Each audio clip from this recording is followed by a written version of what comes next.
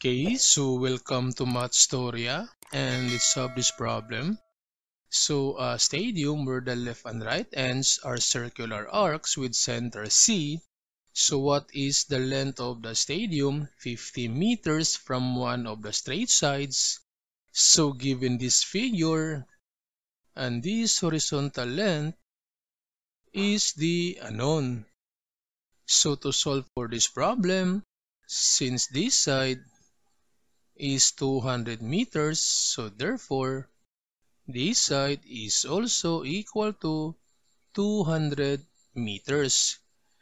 Then from the center C to any point of the arc or any point of the circle, that's the radius, and the radius is equal to 100 meters because that's half of this 200 meters.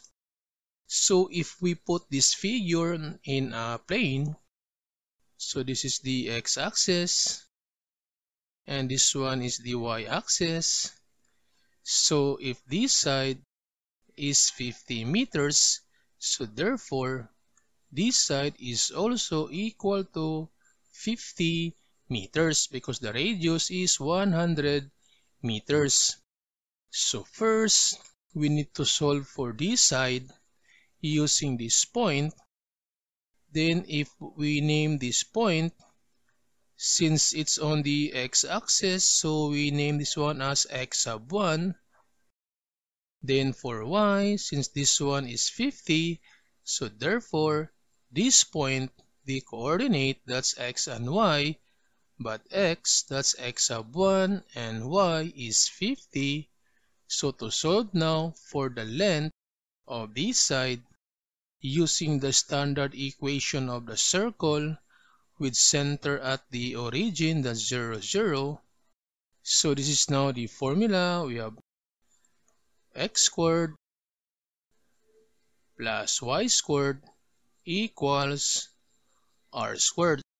So this is the formula we're going to use to solve for the length of this line. So this is x and this one is y. And the radius, so this one is also equal to 100. So this one is the radius. So substitute now the values. So we have x squared, so they have x sub 1 squared, then plus y is 50, so that's 50 squared, equals r squared, and r is 100, so that's 100 squared.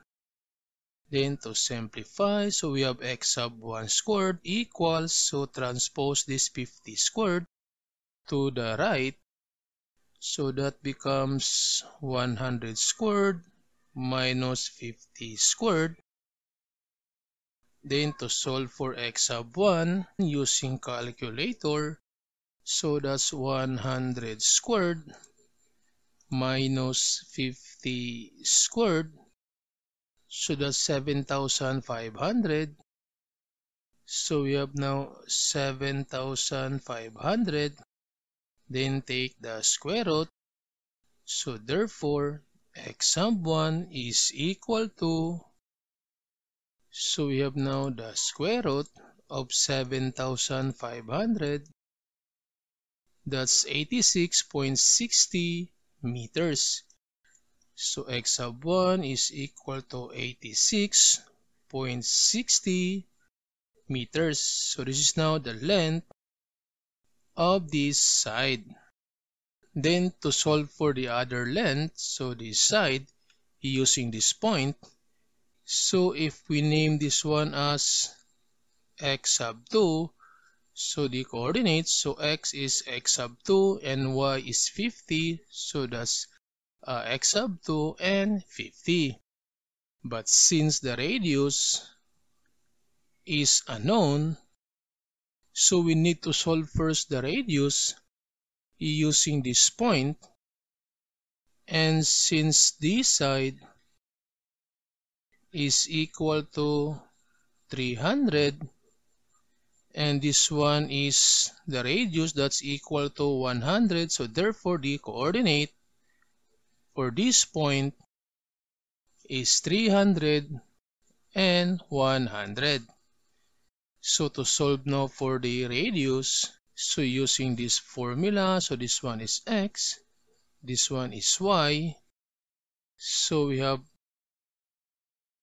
300 squared plus y squared, so that's 100 squared equals r squared. Then using calculator, so we have 300 squared plus 100 squared equals, so that's 100,000. So this one is 100,000 equals r squared. So to solve for the radius, take the square. So therefore the radius, so we have now the square root of this 100,000, that's 316.23. So the radius is 316.23. So we can solve now the length of this side using this radius, and this is our x, this one is y.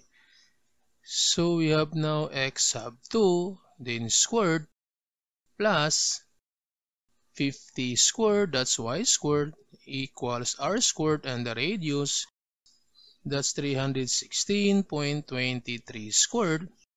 So to solve now for the x sub 2 squared, so 316.23 squared, so transpose this becomes 50 squared. So x sub 2 squared now is equal to, so we have 316.23 squared, then minus 50 squared, that's 97,501.41. So 97,501.41. Then take the square root to solve for x sub 2. So we have now x sub 2 is equal to, so the square root of 97,501.41, so that's equal to 312.25. So 312.25. So this is now the x sub 2. Then to solve now for the total length, so total length, so we have total length is equal to x sub 1 plus the x sub 2. So x sub 1, that's 86.60, plus x sub 2, that's 312.25. So therefore, the total length, so we have 86.60 plus 312.25, so that's 398.85. So the total length is 398.85 meters. So this is now the final answer.